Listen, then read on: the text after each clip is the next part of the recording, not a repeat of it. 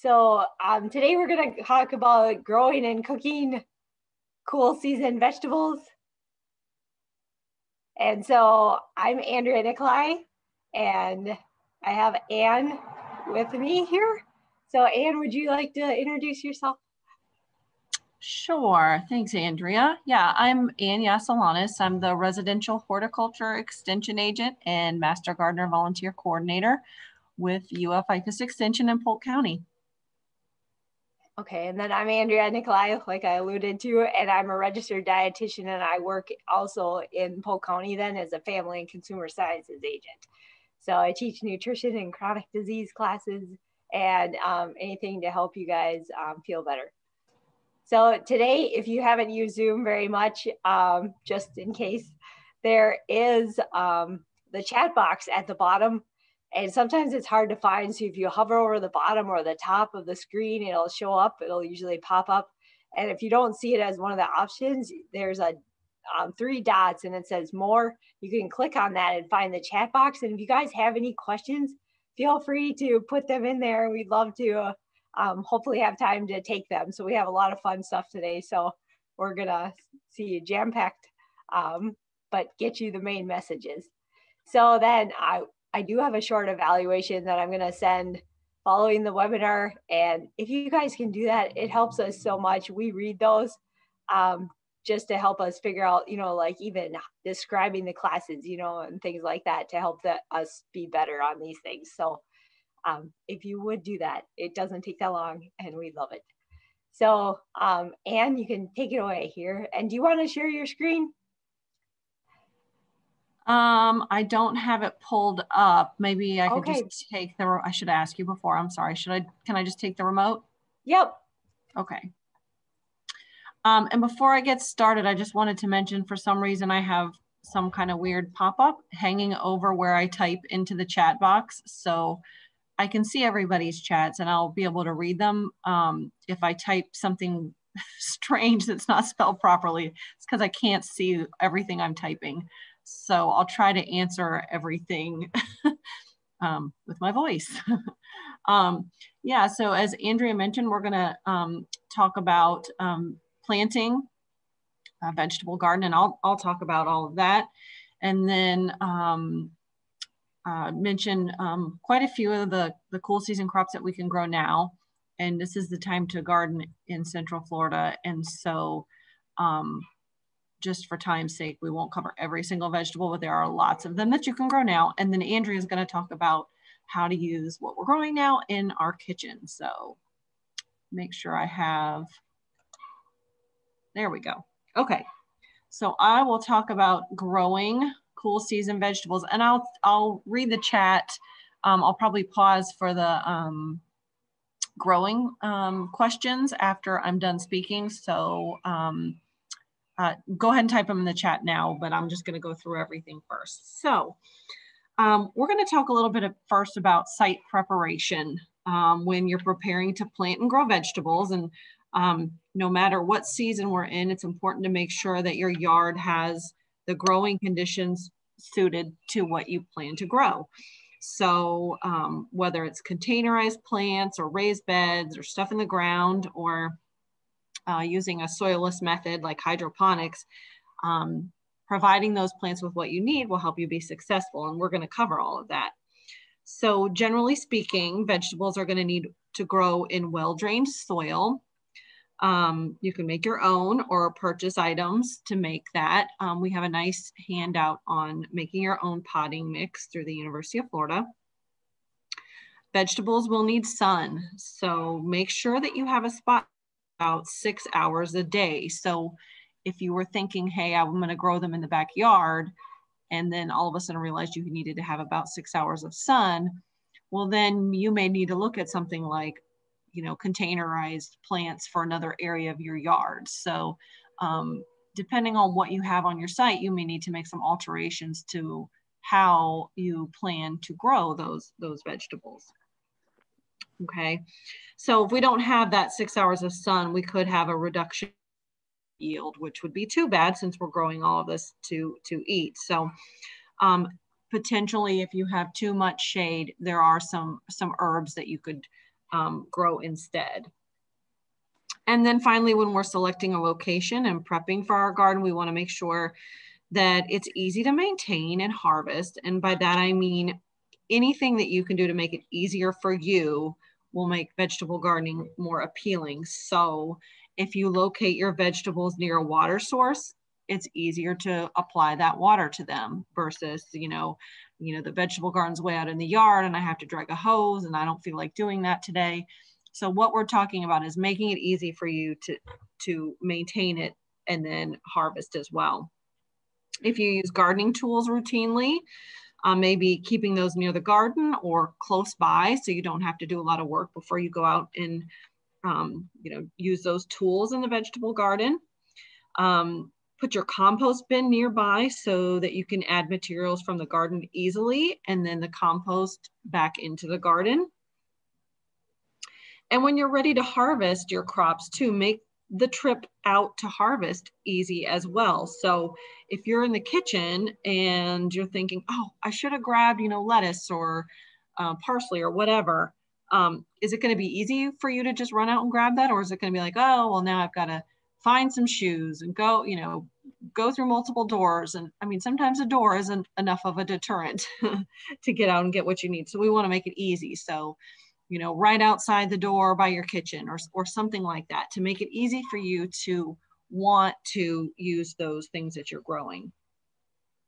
And then finally, like with all plants in your landscape, make sure you have enough room to grow what you've decided to grow.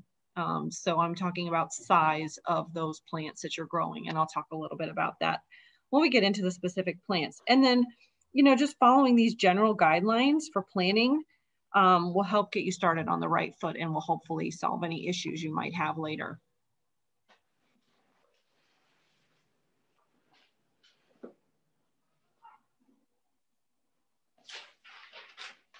Whoops, I think there's a bit of a lag. Sorry about that. Where can you grow vegetables? A lot of different places. This first slide shows containers. A lot of vegetables are really easy to grow in containers. From the left, you can see those are carrots. So you can sow your carrots right in a container. The middle picture shows buckets of tomatoes. And then we've got some Swiss chard in those last two pictures on the right, growing in different types of containers as well. So containers or buckets, if you have those on hand, are really easy to use when you're trying to find a place to plant vegetables. Of course, if you have the space, you can grow vegetables in the ground. Particularly if you're looking at growing something big and vining that we'll talk about today, you may want to select at least part of your vegetables to be grown in the ground. A lot of people like to grow vegetables in raised beds, and you can see from the photo, there's lots of different designs for raised beds as far as layout and height and all of those sorts of things. So there's a lot you can do with a raised bed garden as well. This shows a couple of different methods for hydroponic systems. And what that means is you're growing without soil. So these are growing in either some sort of media or just straight in water. And there are systems you can purchase or build your own type of system as well. And then finally, consider just incorporating your vegetables into the landscape, as you see in the photos here. The picture on the far left shows in the foreground here some blueberries. So blueberries make a nice shrub and you get the benefit of being able to eat them as well. So think outside the box a little bit and start plugging in vegetables and herbs and anything edible into your ornamental landscape. And as we go through and talk about the plants as well, you'll see that quite a few of them have a lot of ornamental qualities that would be great for your landscape. Okay, so after we've selected a site or selected a container or kind of figured out what we want to do to grow our vegetables, it's helpful to create a plan just like you would in your landscape. So you may say, okay, I'm growing everything in the ground, or I'm doing a combination of raised beds and containers, or, containers and in the ground. There could be a couple of options that you decide to do depending on what you have in your landscape and what you're going to be growing as well. because containers might not work for some things quite as easily. So create that plan, make a list of the supplies you need, like seeds and transplants and tools. And then I would always suggest using some sort of gardening journal. Our master gardeners sell a 12-month gardening guide and journal that's specifically for making plans and recording things. A plain notebook would work fine. You know, you can see an example here. So anything that will help you garden season to season and year to year, that'll be a really valuable reference to you for a couple of different reasons. Especially as we move into talking about this next topic, which is crop rotation, and that's pretty important. And while you think you may remember that last season or the 2 seasons ago you planted beans here, and for certain you'll remember that next season not to plant them there. Well, that's easier said than done. So having some sort of notebook or calendar or journal to record what you're planting season to season will help you not only remember how you need to be rotating crops, but also, you can record successes and maybe some tricky stuff that you encountered with some of these vegetables that you're growing as well. So all of that will be very helpful to you. And we do want to have a plan for crop rotation because it's really a very important part for managing pests. And we do have to remember that when we rotate, and so what that means is in this raised beds this season, I planted tomatoes. Well, I don't want to continue to plant tomatoes in that same spot season to season, or I'll have issues with pests. I want to rotate, and I want to rotate totally out of our plant family. And we have a really nice chart in our vegetable crop rotation fact sheet. So you don't have to write any of this down. This is in a fact sheet that we have produced. And this is just kind of a little helpful tool because you need to rotate totally out of plant family when you're rotating your crops. So for example, if you look at the Brassicaceae family there that has arugula, turnips, mustard, kale, collards, all of those things there. Well, you can't go from planting mustards and then radishes, even though, yes, they are a different crop. We got to get all the way out of that plant family when we're rotating. So this is a really helpful guide because it has, a lot of the really common stuff that will be growing in our landscapes here. So just remember to rotate out of family. We do have in that same fact sheet, a sample plan. And again, you can follow these sorts of things, or as long as you have some sort of journal or calendar, or whatever it might be, it's really, really helpful to record those things. We also need to, as we're planning, prepare our site when we get to the point of being ready to plant and getting our soil ready. And there's a few things on this slide that I wanted to point out. Again, another reason to record things or write down stuff that you're doing in your landscape, because if you're going to be adding compost, it's important that you're adding it at the right time. So whether you are making notes of when you are adding it, or in your calendar, you have a reminder of when you need to add it. Those are really important things to know because we want to make sure we're adding these things at the proper time. So if we look at the animal manures, those have to be added 90 to 120 days from planting. So, you'll really need to give yourself a reminder there. That's quite a bit of time. And really that organic matter should be tilled into the soil 3 weeks prior to planting. So again, unless you're great at remembering stuff, I would personally have to have all of this written down so that I remember what I'm supposed to be doing. Now, I do recommend, just for ease, that any manures be added to a compost pile, and then the compost be added to the planting site, just because it's a lot easier to do that way rather than having to wait that 90 to 120 days and finding the manure at that time. It's just, if you continually add it to your compost pile and then you add your completely composted material, it makes it a little easier. And you can see also uncomposted organic material, we're adding at least 30 days from planting. And the reasons for that is that because that compost will continue to break down if the materials will continue to break down if they're not fully composted. And so that could have a lot of problems if you're trying to germinate seeds there. So just another few things to remember as we're talking about preparation. If you plant in containers, You will need to purchase or make some sort of well-drained potting mix. It will have to be replaced annually. So again, if you have a compost bin nearby, you can put the spent soil in there, make a new mix each year, perhaps using some of that compost that you already have. And of course, there's always an option for a soilless system, those hydroponic systems that I showed a few slides back. And we do have workshops and webinars strictly on gardening without soil. It's a kind of a whole other science in itself. So we've talked about selecting a site and planning and crop rotation. Talked about how to plant our plants in the right. We will need to talk about how we're going to be watering them, because particularly at this time of year, you know, we don't have a lot of rainfall. So irrigation is going to be part of our site prep and plan, because we need to figure out how we're going to do it. And really the easiest thing to do is to use a micro irrigation system. And I'll show you a couple different setups of that on the next slide. Of course, you can always hand water. But again, if that becomes difficult for you, you know, I hate to have anything where you'll just all of a sudden give up on gardening, or it's too much work and that sort of thing. And micro irrigation is very easy. You can buy very small kits and simply, you know, hook it up to the outdoor faucet, put a little timer on it, and run it where it needs to go. You can make it look fancy and hide it, or not. It's up to you. I mean, the main thing is it needs to function and irrigate those gardens. So a couple different ways that it can be done, and these are just a couple examples. Of course, you can do lots of things with micro irrigation. It's very versatile.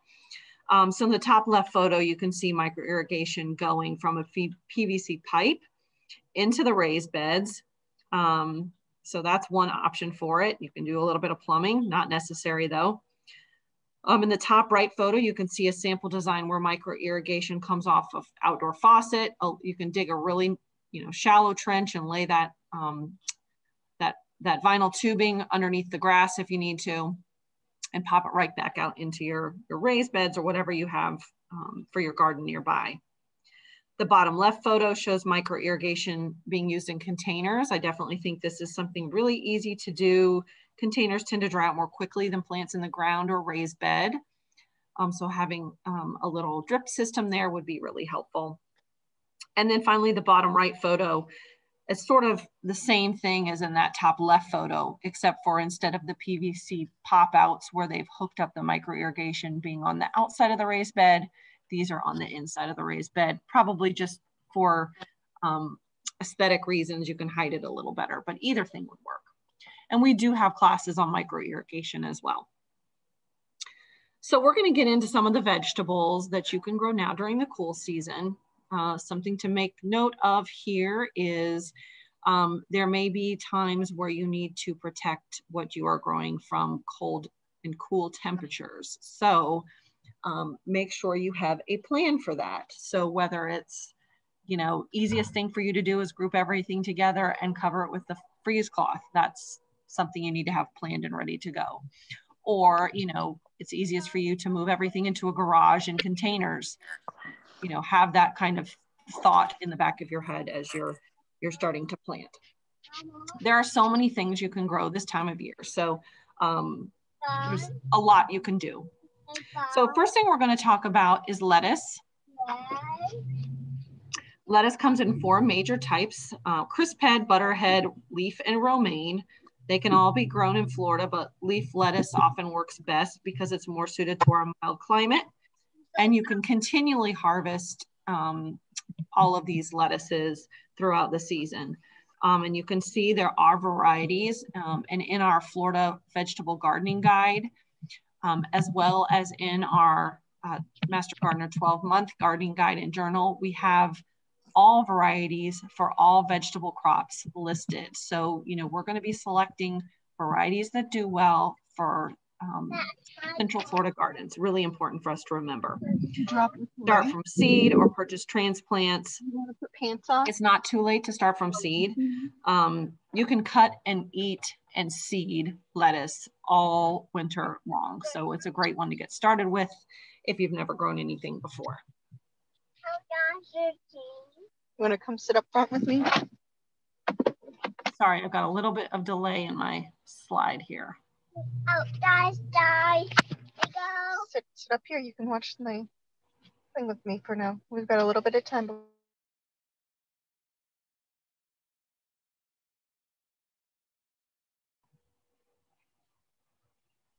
Sorry, Ann, it's me. I was just making sure. That's okay. I don't know why my slide's not advancing now. This is what happens when we share screen.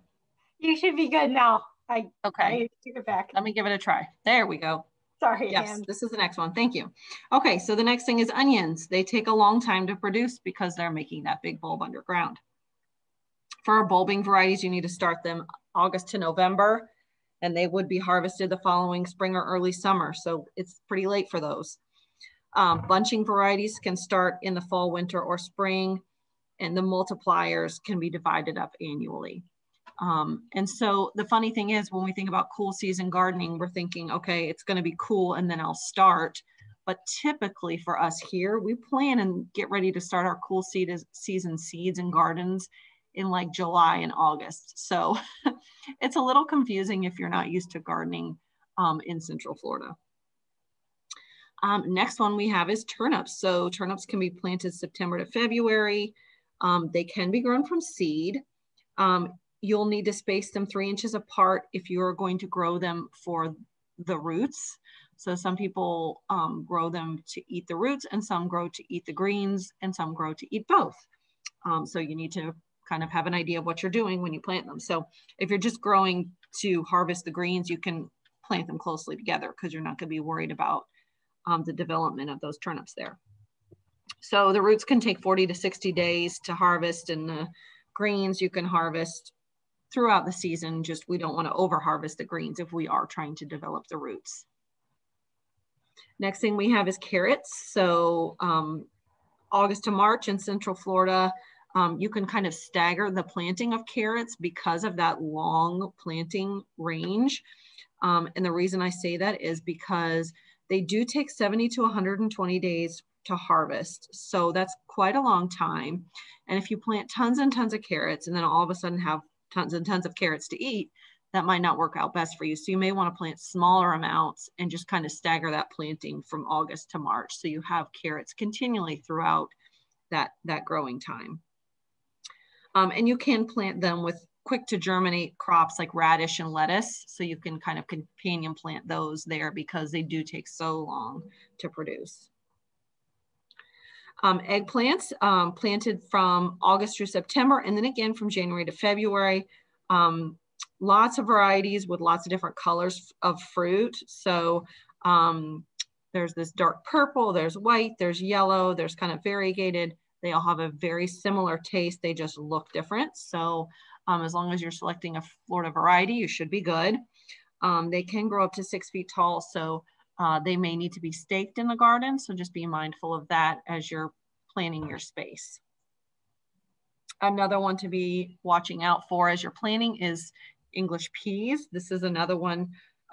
This is actually a climber, so it's not one that gets tall, but because it's climbing and binding, it will need some sort of support. So that's another thing to think about when you're planning your space. Do you need to have some sort of, like a tomato cage, a trellis, a fence nearby? How are you going to support these things that either get tall or have a climbing tendency on them? So our English peas can be planted from January to March, and they're different than the southern peas. Those can be grown in the summer months, and this is just our English or snap peas that we grow now. Tomatoes. This is the big one. Lots of people want to plant tomatoes. Lots of people have trouble planting tomatoes.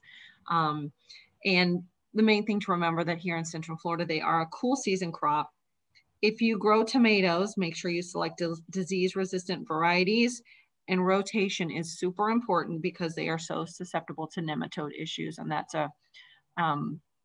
something that affects their roots. So some people find that planting in containers is easier, and if you are planting in a raised bed or in the ground, you really need to rotate those. Something to just kind of have in your mind as you're purchasing either seeds or plants is to know if whatever you are purchasing and then growing is indeterminate or determinate. And so indeterminate means that it will continually produce throughout the season. Determinate means that it's going to give you a single crop, and most people are going to want an indeterminate variety so they can continually harvest off that tomato plant throughout the season. But it's up to you too. Winter squash. So there's a pretty short window here to grow winter squash. They can start in January through April. But after we get some hot weather, we can have a really hard time growing winter squash. So you can start the seeds inside and plant as soon as any danger of frost and freeze have passed. And with our squash, they do get really big. So this is a vine, and they take up a lot of space. So any of these large crops that are vining, you're going to need a pretty significant amount of space, and a large raised bed or in the ground is probably going to be the easiest way to grow it. Conversely, radishes don't take up much space at all, and they germinate really quickly, and they are a great plant to put in with lots of other different plants. So companion plant, because they produce so quickly, a companion plant would be something that takes a long time to harvest. So this is a 20 to 30 day from harvest. A good companion plant would be something that would be, 80 to 100 days from harvest, because you can have two crops growing at the same time. And you can sow seeds of radish directly into the landscape.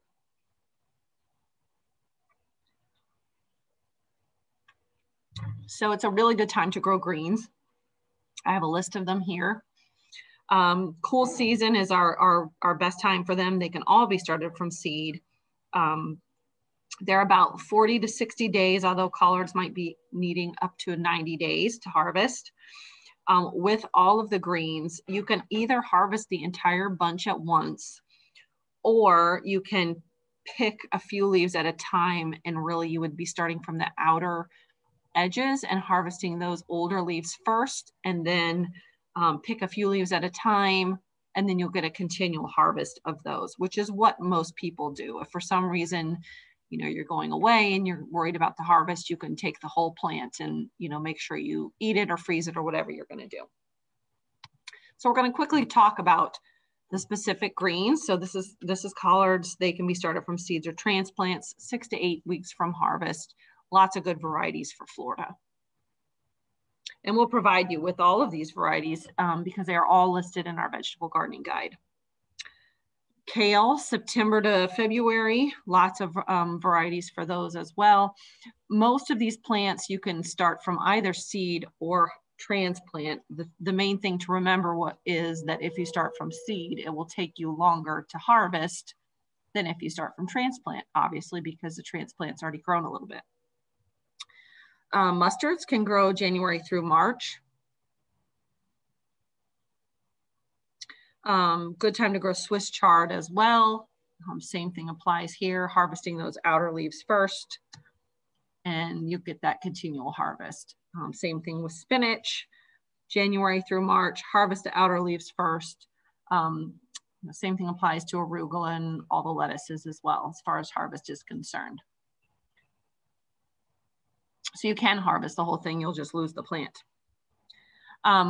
All of our melons, again, like the squash, very large vining plants. So again, lots of space, 18 to 24 square feet per plant.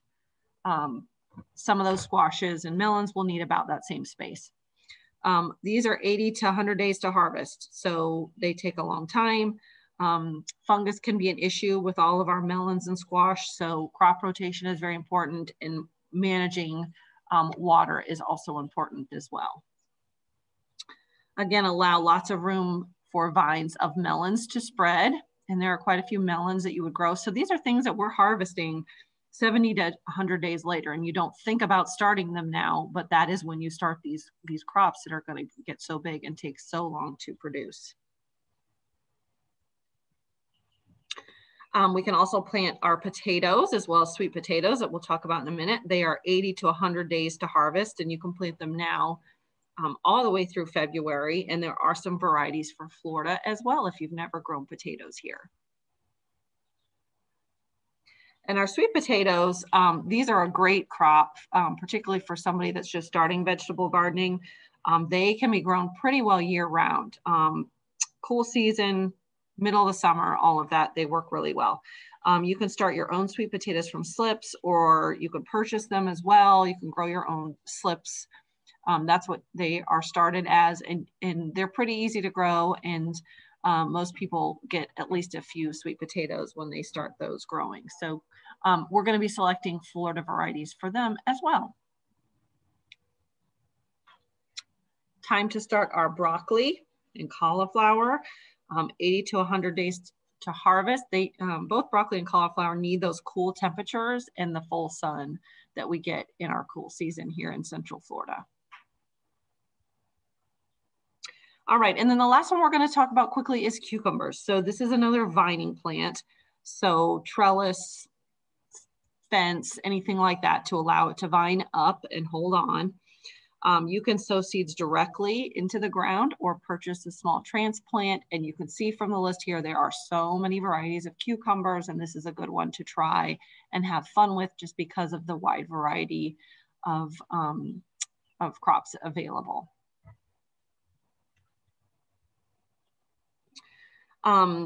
As far as general maintenance and pest control for vegetables, obviously there are going to be different pests that affect different vegetable crops that you're growing. So it's important to be aware of those for sure, but this is just some general information, and really kind of remembering that cultural practices are really going to affect the health of our garden. And so by that, I mean how we water, how we plant, how we keep an area clean, and that sort of thing. Those are our cultural practices, things we're doing. So by using proper irrigation techniques and not overwatering and allowing for good drainage, we'll have healthier crops that way.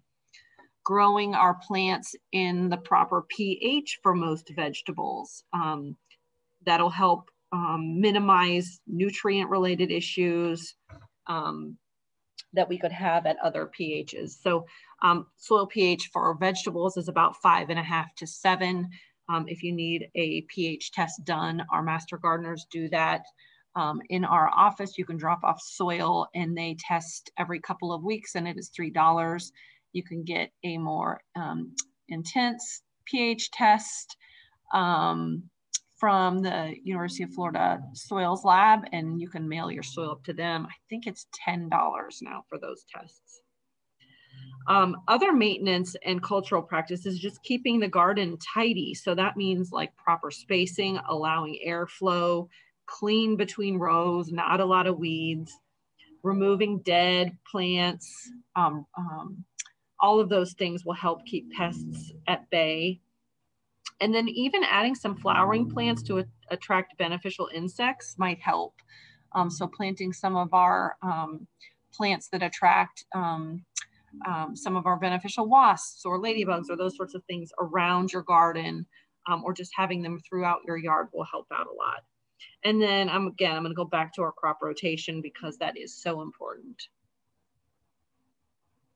And then this is my final slide as far as talking about growing our vegetable crops. Just some quick tips I thought might be helpful. The first one here is just talking about succession planting, and that's when you space out planting times of the same crop. So just like I talked about with the carrots. So what that means is, again, planting a little bit now and a little bit later, so you get smaller amounts of the crop harvested for a longer period of time. So just think about it. Do you want, 25 pounds of carrots in a matter of a week, or would you rather have that kind of spaced out a little bit? The second one, saving money. So there are different ways you could do that. There's lots of seeds in a seeds packet, and while it might not seem like a large cost savings, if you purchase a lot of seeds or do mail order and you're purchasing specialty seeds, you could consider splitting up packets between garden friends and save some money there. There are also seed banks locally where gardeners can share seeds for free. A few of the libraries have them. We have one at our office. It is not open right now due to COVID, but when we are, that's a great way to share seeds for free. The third one is just staying ahead of pest problems so that you don't have expensive, things happening later on. So our scouting and monitoring for pests and practicing all those good cultural maintenance practices will help save money on pest control and wasted plants later. And also, making sure that you're applying the right amount, the recommended amount of fertilizer and water, because those are things that you'll also be spending your money on, and certainly don't want to overuse those either. 4, starting your own compost pile. I mean, it's not only a great way to recycle yard waste, but if you're doing something where you're needing to purchase bags of soil or bags of compost, consider creating your own to reduce the amount of money you're spending there. And then finally, if you're growing vegetables in order to save money, if you've ever grown vegetables before, that's pretty tricky. Usually we end up spending more money just trying to grow them. But if you grow a lot of what you're currently spending money on at the grocery store, it certainly is a possibility. And if you can share between neighbors or friends with some of your crops as well, it's certainly possible to save money at the grocery store. Okay, so that is what I have for growing vegetables, and I will pass it over to Andrea now. And let me just give up remote, and she will talk and move into cooking. Of course, you can continue to post your growing vegetable questions in the chat box. I will catch those as we're going through. So if you think of them as she's speaking, we'll grab more questions at the end. Sometimes those things pop up later on. All right, so if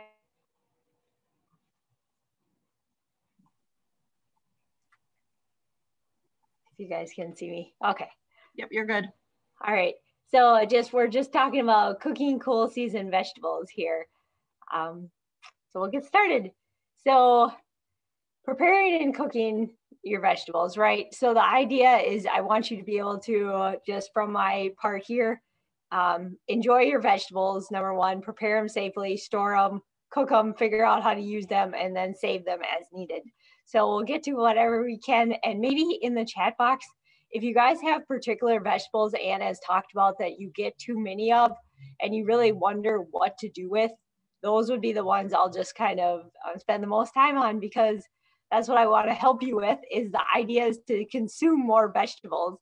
So if you guys ever have, you're gardening and you have extra of something and you're just like, I'm done with that, and you don't feel like all your neighbors, they're done with it too.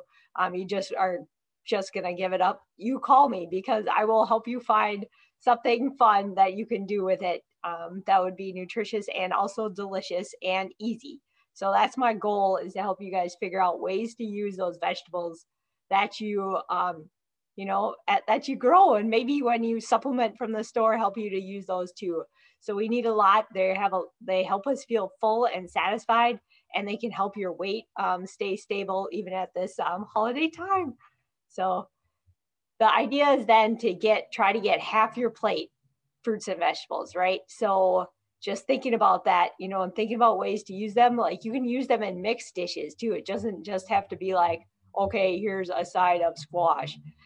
Like that top picture, it's a cheesy chicken cauliflower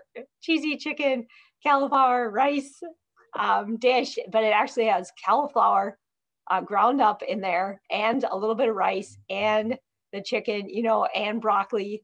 So it's a way to use some of those things that Anne talked about then, but making it into more of a meal instead of here's my vegetable on the side. So trying to incorporate them can get picky eaters especially. So just quick things on this. I won't run through everything, but the idea is you don't need commercial washes for the produce. You just wash it with cool running water. The idea not to put it in a bowl, because the bacteria just gets in the bowl then, and you're just washing it in the water. So the cool running water is the way to go. And then making sure if you get like a couple of those melons Ann was talking about, the cantaloupe and things like that, even the watermelon, wash it, and then the cantaloupes with produce brush, because there's bacteria in there, and when you put the melon on the cutting board, then you transfer that bacteria. So you see why? So makes sense, right? So just overall here, making sure to keep the fruits and vegetables, that stuff that's going to be eaten raw, separate from any meat or seafood, poultry, fish, those things. That's where cross-contamination occurs. So just the idea is you want to use ideally a different cutting board for the two, but if you don't, you just wash with hot soapy water in between, wash that cutting board. And then once you cut it, it's probably no brainer, store it in the fridge. So tomatoes, excellent out, but then once you cut it, fridge. So let's talk specifics here. So you guys you probably thought about salads. You're on that one. So the bottom is like a blueberry, strawberry feta salad, and the top is really good for this time of year. You toast those walnuts with pear and then put it on some mixed greens. But you can also think of lettuce in a different ways too. You can, like on the bottom right, that is romaine lettuce, and it is actually going in a waffle, which I got to try some of that waffle, and you do not know it's there. So just different ways you can use your lettuce. I have a recipe for lettuce bread. It uses a ton of iceberg lettuce. You know, sometimes you get those even bags of it, but just you have too much lettuce. There's lots of ways to use it other than salad. So darker the better, the color. The iceberg lettuce, if you need to core it quickly, you bang it on the counter, you hold the core, right? So you're holding on to the core and you bang it on the cutting board, and then the core will just come out. So it's kind of cool. And if you haven't tried that, it's a good stress reliever and also really works. And then just storing it with paper towels, excellent. And salad dressing, it clings better to dry. So that's why a lot of people use that salad spinner, or you can dry them with a towel. So onions, I think there's a lot of myths on the crying and things like that and what might work better. I think there's probably something for everybody, but the ones that make sense the most and kind of science is a little backed it up is wear glasses, because it'll be in front of those eyes then, and that's where the volatile things go, right, to make you cry. Cooling it, sometimes running it under cool water or even storing it in the fridge for just a little bit first, and then lighting a candle can actually help. So that's an idea. And then keeping them out of the fridge normally, because it will make them go bad faster. Surprisingly, it'll make them sprout. Okay. And you don't have to blanch these to freeze them. So you can just cut onions and stick them in your freezer if you have extra. It's good to know. And then they work with almost any dish. So here's in roasted vegetables. You can just cut big pieces up if you have a lot. Caramelizing them, they're great on burgers, veggie burgers, and just heating them for a long time. It really makes them kind of it brings out their sweetness a lot. So if you're saying you don't like onions, that would be the way to start for you. Okay, and then also, what is a leek? Just what is a leek? What is a shallot? Those are things I don't think we just get enough of. So the leek is the member of the onion family. It looks like a giant green onion, right? And so traditionally, just the white parts and the light green, like at the bottom, are eaten, and then people throw away the tops. But you can eat the tops. They're very hard to eat, sometimes chewy, but they work really well in soups or stews, even to flavor. So keep that in mind. And then you can use those bottoms and just heat turns them like the silky flavor, right? So you can add them into soups and they kind of help thicken, or grill them, add a little cheese, serve them stuffed. So don't be afraid of growing leeks. Just it'd be another delicious way to have a vegetable. And then the shallot is basically like a milder onion. So when recipes call for it, it does have a certain, flavor, and it's just not as less pungent, I guess. So that's why they call for that one. And then turnips. So turnips, like Ann was talking about, the greens are really good for you. The top part and the bottom is too. So you can eat them raw or cooked. So it's kind of like you'd use them like a potato, plus more. Plus you can eat them raw, whereas potatoes, we usually don't. And so, except sweet potatoes, you guys can eat those raw. So they're mildly sweet raw. They have like a peppery thing, but they become like, you know, sweeter and nuttier, earthier when cooked. You don't have to peel them, but they can get a little bit woody. So just make sure you wash them, whatever you do. And then you can steam them at a little, you know, and then like roast them just a dash with like olive oil, garlic, maple syrup, and let them get a little brown. So great way to use them, or in a slaw like I have on the bottom. Use them in place of cabbage. Then we have carrots. So you guys might probably, you know, you can think of ways to use carrots, but just some other ideas, you know, other than the breads and things like that. You can also, people use them, like chefs use them to sweeten their tomato sauce instead of sugar, because if you grate them, they have a sweeter, they're a sweeter vegetable. So that would be a great way to take away the acidic taste of the tomato sauce. And then puree, you can use it as a carrot cake dip. I just had that. I thought it was sweet potatoes. It was not. It's pureed carrot. And then here's a carrot dog. You put that thing in a hot dog. It looks like a carrot dog. Looks like a carrot dog. It looks like a hot dog. And so I've done that with kids, and you just marinate them.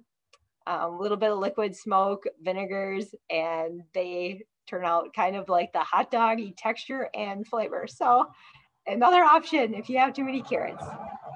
Eggplant, so the top is baba ganoush, and you might have heard of that dip, but it's made up of tahini and lemon juice and parsley. So tahini is ground sesame seeds. So you can just take that, and that's, I actually had that top one in Greece, and that's what it looks like. And then the bottom, just think, you guys can do that. So you would just take like a vegetable peeler, right, with that eggplant, you know, or cut it thin, right? And then you can fold it up and stuff it with different things and put tomato sauce on the top. That'd be a great holiday dish.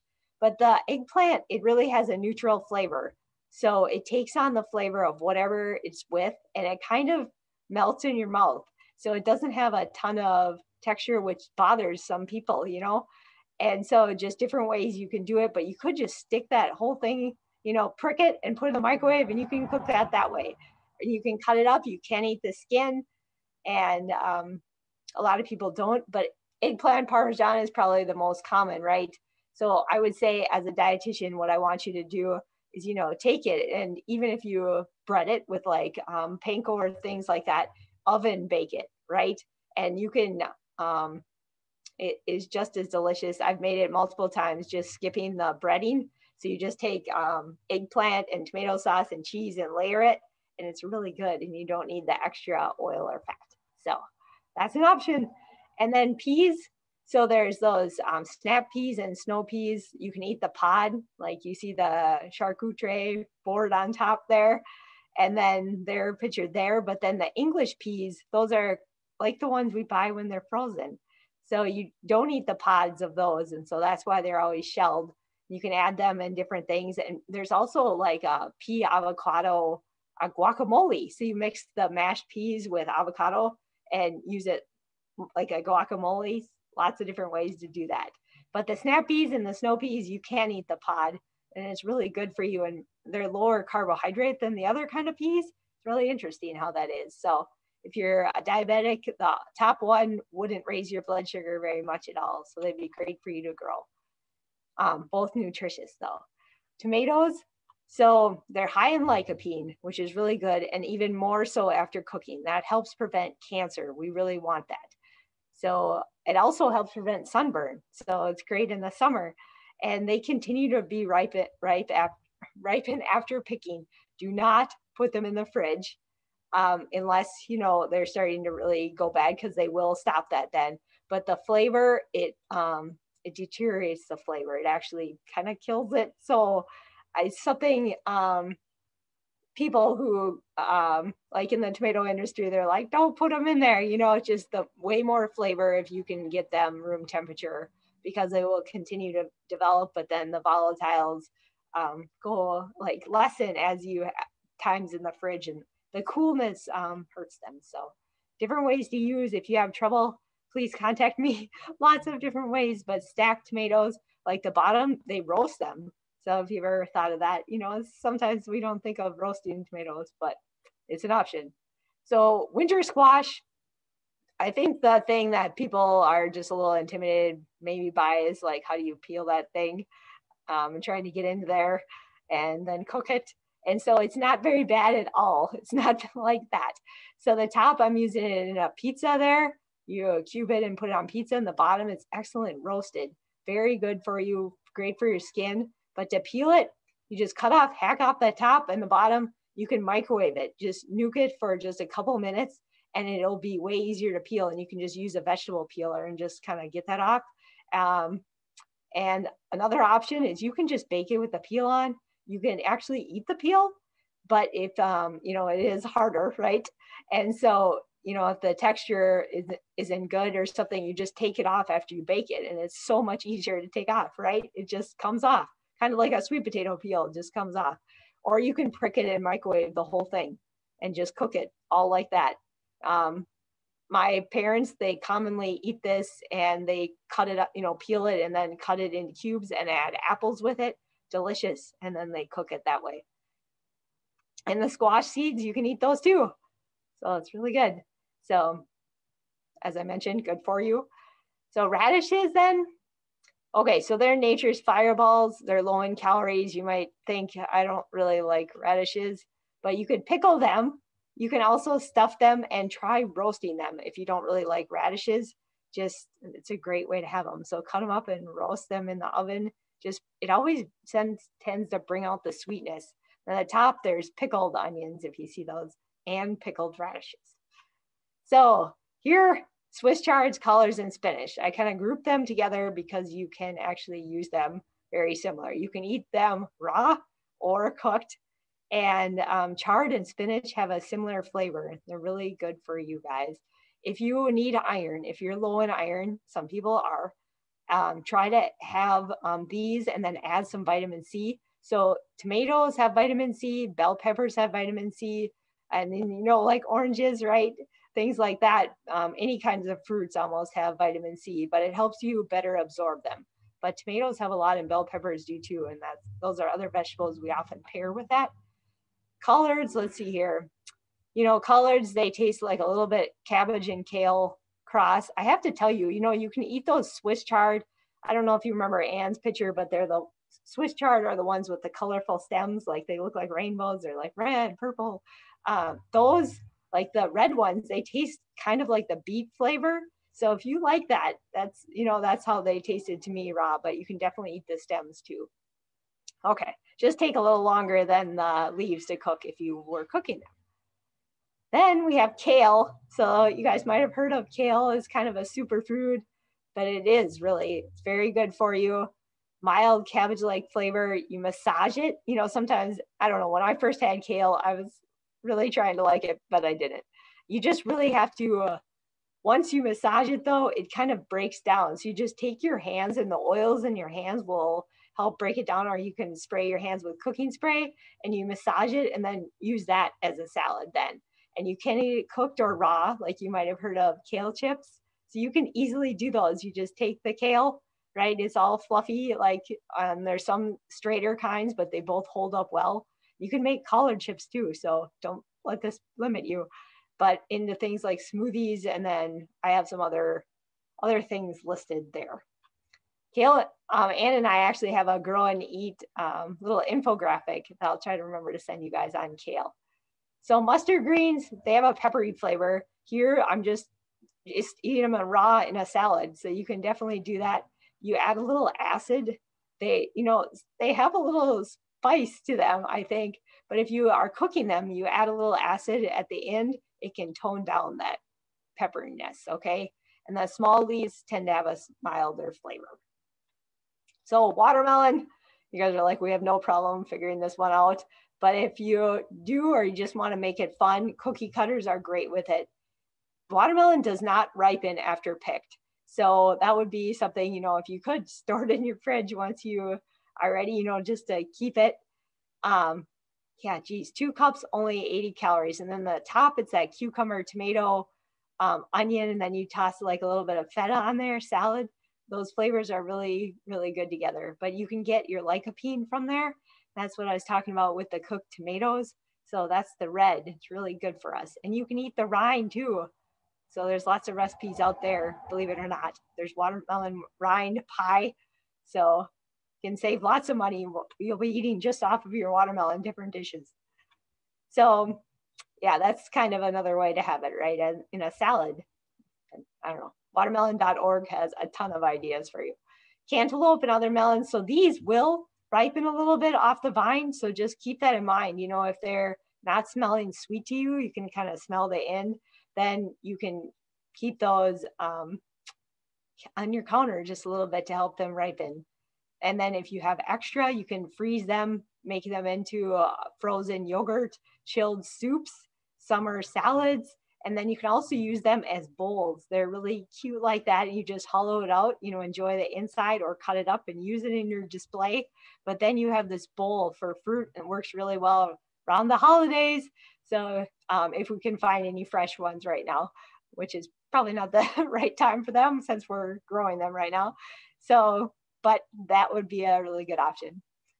Potatoes and sweet potatoes, probably thought of a lot of ideas for these, but just remembering sweet potatoes, you know, they can pretty much be used interchangeably, except sweet potatoes, you can eat the tops. They're really good for you. And you can eat them raw, which is different than a potato. So they're different, you know, very different plants. And so oven fries, they're stuffable. Think about that. You know, you can make them into soups also, and, you know, smoothies, shepherd's pie, pancakes, just put them in there and they're sweeter, right? But then you've seen the potato pancakes. They work. Applesauce, delicious on those. Broccoli. So this name comes from the cabbage sprout cancer fighter. And I'm just thinking, you know, the highlights for this, just, you know, you can eat it raw or cooked, and definitely make sure you use that stem too, because the stem is really good for you also. And that's a great way to make broccoli slaw. You might know where that comes from in the store. A lot of people don't like the stems, but that is one really good way to use it. So I think coming up on the last ones here, cucumbers. This is a Greek salad actually in Greece then again, and that's their supermarket on the bottom. But you can see cucumbers and tomatoes are really prominent in that salad. And if you have both of those growing at the same time, just get out the Greek salad recipe and go at it. It doesn't even usually have lettuce. So that's one way to really use a lot, but it's also really good in a tzatziki sauce. If you don't just like eating them raw, you add yogurt, cucumbers, and dill, and you put that on any sort of meats or fish grilled, delicious. And you can spiralize them, make them into salsa. There's soups. So just quickly covering freezing vegetables then. Make sure you start with the highest quality when you're doing that. You don't want to do them at the end. And then with vegetables, most of them, except for the onions, I think that we talked about today, need to be blanched before you freeze them. So they need to be cooked somewhat. Either cook them or they have to be boiled quickly and then dipped into cool water just to stop them from ripening, okay? So the drying them too, that's another option. You can dry them. You know, you might lose a little bit of vitamin C, but it's a really good way to save your vegetables. Like you might have heard of sun-dried tomatoes, right? So you can definitely do that. And that would be a great way to use those tomatoes. And you can can them too. Okay, so I'm not gonna go into the can. We could do a whole thing on that, but just there's two methods, and pressure canning is the only safe way you can do vegetables. Exceptions are if you have tomatoes and a little bit of acid or pickled vegetables, okay? But otherwise you need to use a pressure canning because they don't have the acid that keeps them safe the other way. And then there's pickling too. So I talked about that with radishes, but you can do that with a ton of stuff. You might have heard of cucumbers, right? Really pickles. And so they're quick and brined, and you can do those. And I think that's all then the main things that I have for you guys today. Just we have that evaluation and we really appreciate it. I'll try to send that as soon as I can with a couple of resources. And here's our sites. So Ann and I both have a couple of classes coming up, and I think we'll both be scheduling more. So if you Google Eventbrite and Polk Gardening, or Eventbrite and Polk FCS for Family and Consumer Sciences, they should pull up, and then you'll be able to see what classes we have coming up. And so lots of good ones. I just listened to Anne on like 15-minute. She had some on holiday, using the vegetables and greens for holiday gifts and things like that. So it was really good. So I have to check these out. And that's all. And let me see, we have some questions. Anne, what do you think? Yeah, there's a few for you. I will just say that I had a question on white flies, and I put that information as well as all the fact sheets and things I referred to. I put that in the chat so people can click on those and download those. There was a question for you about providing the recipe for the lettuce bread and waffles. Oh God. Okay, so waffles secret. It's just a normal waffle recipe, and you add lettuce. Not even kidding. So that's a easy one for me to take. But it's pureed in a blender? Yes. Okay. Pureed it, yeah. And so you could do it whole if you wanted, but it would be a little more obvious. And then the lettuce bread, I'm gonna have to dig that out for you guys. It does have some sugar, good amount, because they apparently need to disguise the lettuce, and I have decreased that, but I'll send that if I can find it. Okay, guys? That's the deal. Then Carol had written, she has lots of mustard greens, if you have ideas for that. Okay, well, I can give her my address. But otherwise, I would say definitely trying to cook them, because they would cook down and you can freeze them. But then adding a little bit, if she likes the mustard, flavor, great, definitely have that raw, cut it up into salads and eat it with, like, you can cut it up into, you can even put it on pizzas, things like that, but just into pastas, into pasta sauce. And you could also blend that, cook it and put it into pasta sauce. But then just thinking about an acid adding at the end, like a little bit of balsamic vinegar even, to tone down the pepperiness if you needed help from other people eating it who might not like that as much. I hope that helps. You could probably even cut a little bit of a kale salad or regular salad with some mustard greens. Oh, for sure. Like just add it in. I know a lot of people do that with different, you got a little bit of extra parsley or a little bit of extra basil, and just like chopping them small and throwing them in a salad adds, some more flavor. And you can use them for the wraps too. If you have the good size leaves, that would be one way, but probably won't use like a ton of them, right? So make like a quadruple mustard wrap. So the people that have a lot of greens, if they're going to freeze those, should they cook them first or freeze them raw? I have tried freezing a bag of lettuce just once, and it's just, there's so much water in there. It doesn't freeze well like that. So if you cook it, that would be awesome. So just cook it, and then plus it'll take up less room in the freezer. So chopping it up and then just like cooking it a little bit and putting it in there, will be great, because then you can add it in soups and stews like that, or even to chilies, things like that, tomato sauces. Great. Let's see, a couple more questions. Yeah. Good idea. It's not even thinking. You said not to put potatoes in the fridge, but when I leave mine out, they go bad fast. Why? Which one? Which one's the regular, do you think, or the sweet? I'm guessing it's regular potatoes, but would either matter? It just, it's just with our humidity out here, they do sometimes, Cal, but they've really done some studies, and they've found that just they turn into, their starch turns into sugar, but it affects their flavor somewhat, I think, is the main thing. Okay. So I would say, you can keep them in the fridge. But then the flavor is what's mostly affected. Oh, that makes sense. So it might prolong their life. Yeah, I have a hard time with that too, because of the humidity. Mm-hmm. Right. I know, you guys. Yeah, but I guess some of the starch turns into sugar is the main down home with that. And you're like, wouldn't that be a good thing?